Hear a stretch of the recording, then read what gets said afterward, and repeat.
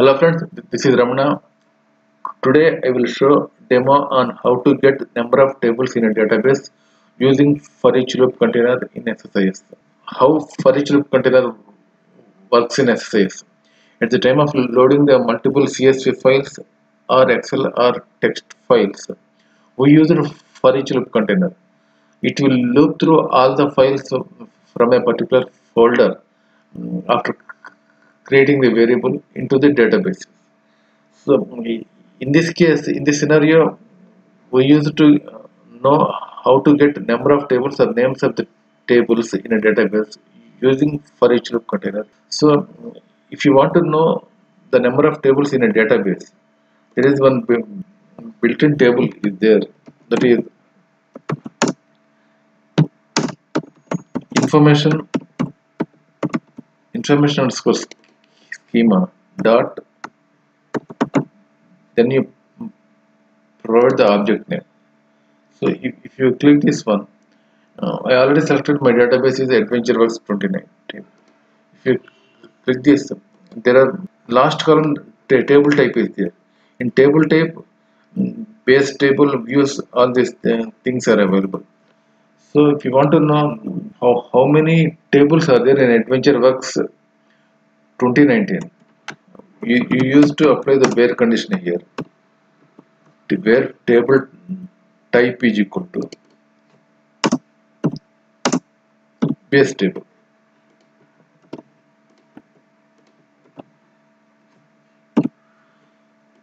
So if you run this one,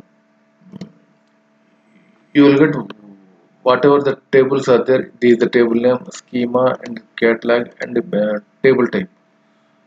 So if you click the databases and AdventureWorks 2019 and tables, there are 73 tables are there.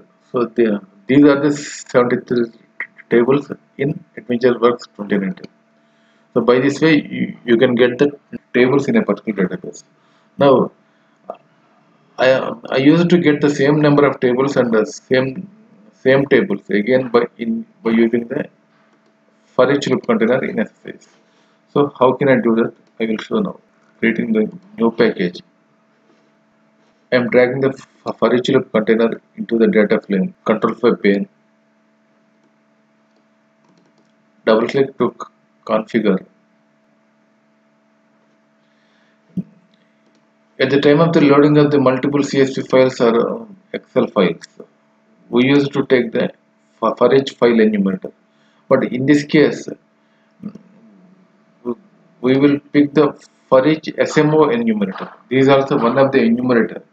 SMO in the sense SQL Server Management Objects. Objects in the sense tables, views, store procedures, everything it will come. So we need to select this one to get the desired output. So afterward, you have to get the new connection.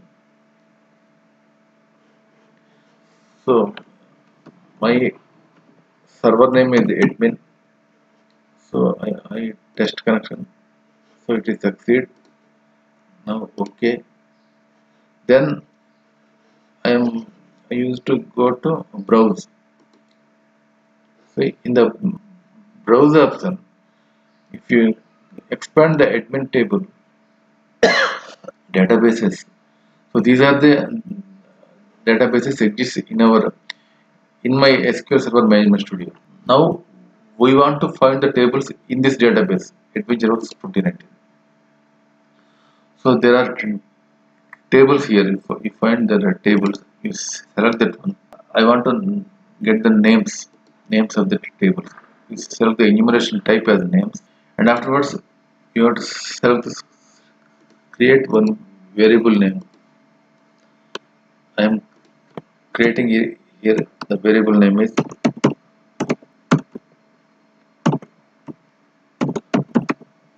table underscore name, which is string data type, and it will automatically map to okay. For each loop configuration is done. I am dragging the execute SQL task into this table. Before that, I will show one table here, that is SMO enumerator, SMO enumerator. In this table, I already created this table. Just the table, one column is there in this table. That is table name.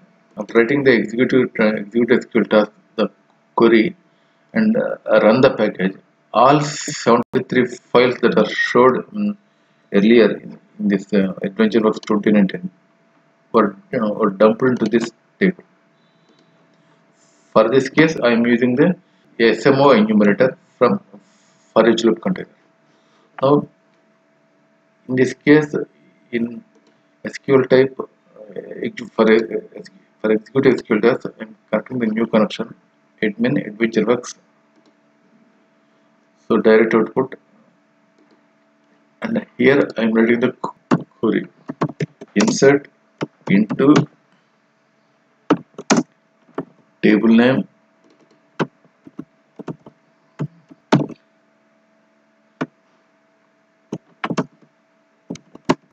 table underscore name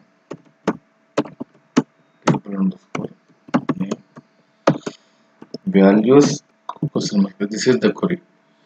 So it will iterate the values from the given variable table name. So, mapping here, add the parameter mapping. Here you need to select the created user variable table name, and the data type for this table name is varchar.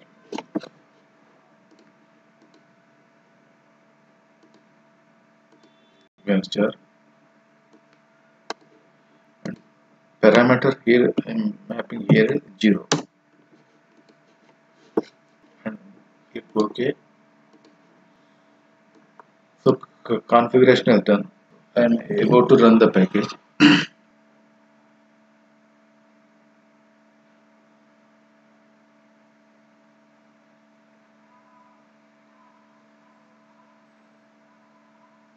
Yeah. Now you go and check your SMO enumerator table. 73 tables have seen.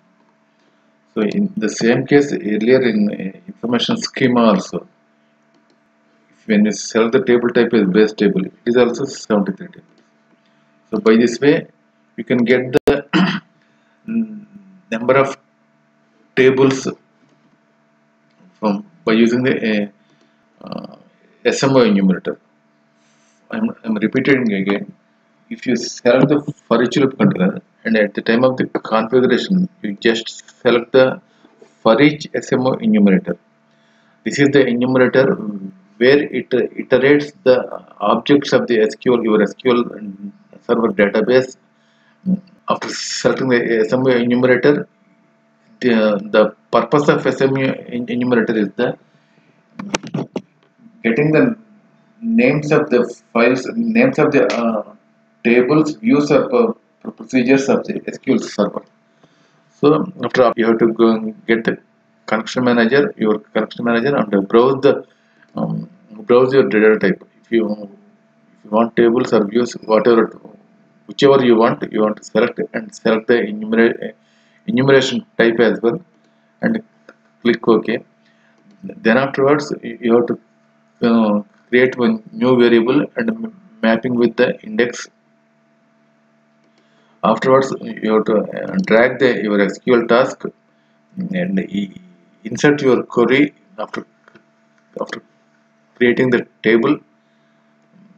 After inserting your query, it will iterate through the variable into the all values into your newly created table, like this. So this is how the SMO enumerator is used for each loop container. There is slight difference in for each file enumerator and for each SMO enumerator. For each file enumerator is to iterate the number of files into the database tables, but in SMO enumerator it will iterate the number of table names and views in the database. Thanks for watching the video. Thank you.